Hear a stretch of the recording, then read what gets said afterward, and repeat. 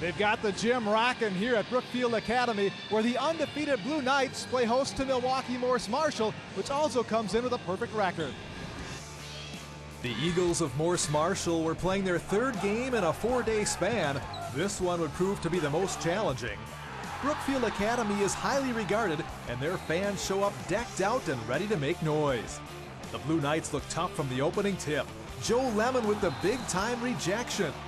Then on the near end, Lemon, a 6'5" senior, steps up and buries the 3-ball. Brookfield Academy is jumping out to a big lead. Ryan Clary seemed to be getting to the basket at will. Clary splits 2 defenders off the window. He would have a huge night. Then it's Aaron Gex, following his own miss, back up and in. Blue Knights lead 17-4, timeout Eagles. Closing seconds of the first half, here comes Ryan Clary again. He beats the buzzer, and BA leads at 39-24 at the half. After a fine drumline show and plenty of dancing at the break, Morse-Marshall starts to get more comfortable. Here's Tommy Harbin into the lane, knocking down 2 of his team-high 29. Eagles are within 6. Then they're on the run. Here's Cedric Armstrong, can't finish, but Harbin is there for the putback, and this game is tied. On the other end, Joe Lemon finds Alex Setzer for the hoop. Blue Knights back up 2. Down 1 in the final minute, it's Donovan Sanders with the quick release on the 3-ball.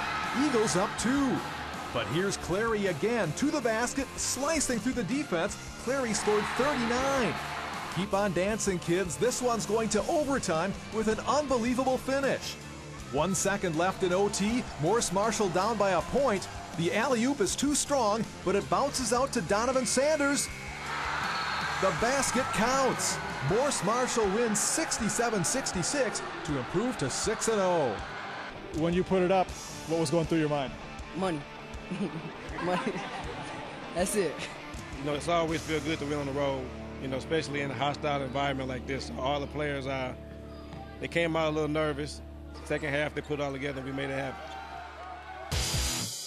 Now to a matchup of undefeated Woodland Conference teams. It's Whitnall from the Woodland East visiting Pewaukee from the West. Pewaukee would jump to a quick lead with this steal and layup by Redmond Wallace, giving the Pirates the early 4-0 lead. Later in the half, Whitnall got their O going with the assist from Corey Drews to Kevion Taylor for the easy 2. Whitnall goes up by 5.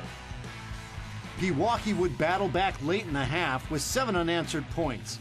Here, Alex Clement jumps the passing lane, passing it to teammate Aiden Nordquist, who gets the easy layup. Aiden with a season-high 25 points in the game. Pewaukee up 30-24 at the half. The Pirates came out of the locker room, continuing to add to that first half run. Aiden driving to the hoop for the uncontested 2. Pirates go up 37-24. Later in the second half, Whitnall's Darren Thomas steals the ball and pitches it ahead to an all-alone Tyler Hero for the hoop. Pirates would maintain the lead with great shots like this 3 by Jack Golke, who drained 3 threes on the night.